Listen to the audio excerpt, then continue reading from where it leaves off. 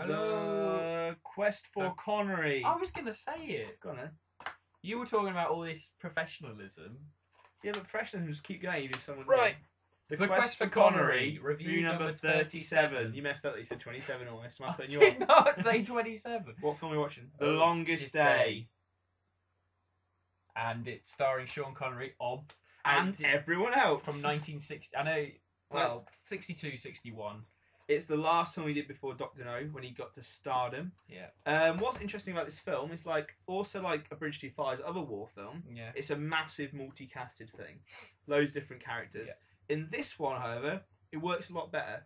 Does. We give it 7 out of 10, and that's because I think we felt that even though it follows lots of different characters, it has got main characters which you see there's like a sort of development of story in essence, isn't there? Well, no, in the I guess with The Bridge Too Far, it gave you all these main characters. There was a lot of main characters, but it didn't give you enough time to get to know them or blah blah blah blah stuff like that. But with this one, it's little snippets of people, so it's little scenarios, maybe like a little clip show, and they're all put together, which is better because each clip has something significant to say about the operation that's going to happen. Because it's just before D-Day, and they're like, should we go? Should we not? The Longest Day is D-Day. Yeah, the longest day is D-Day, 6th of June, 44. And it's all about the build up to that, and then the actual first day itself. So, because what the director was trying to say is that the whole operation wasn't down to just one person; it was all these groups of people. Yeah. And I can't even remember the characters' names, but there were these little significant ones that all had a say. Like John Wayne was pretty good, actually. John Wayne's good. And Richard Burton had this little bit as an RAF pilot, and he was like literally just a little snippet of how the RAF helped at the beginning, and then he was at the end again. Yeah. When it was like, God, was it all worth it or something like that? So it had the good juxtaposition of like the heroes going in, but then at the end it's like, what a waste of life at the same time. And it was good showing the Germans' view as well, because there was that German pilot who was like, oh, you idiots, you've just cost us the war, because they wouldn't leave planes with him and stuff. I just thought it was a really good, clever film. I just really enjoyed it. I thought, because like then you didn't have to, you weren't just, you could engage with these little characters more rather than having to focus on loads of big characters that just kept disappearing for like 20, 50 minutes or something like that. Yeah. So we get 7 out of 10. 7 out of 10. What was wrong with it? I think I don't think there was much wrong with it, but really. it just wasn't particularly. So it needs to be something special, I guess, made to make maybe it a 7. John Wayne. Marks. I didn't think there was much point to John Wayne really. Like they tried to make him, they gave him the most screen time, I think, but maybe that hindered the film in the end because. I don't think his story was the most interesting one, to be honest. I think he's got a bit of charisma to carry it through. Yeah, well, the only reason they hired him is big because star, big star. name at the time.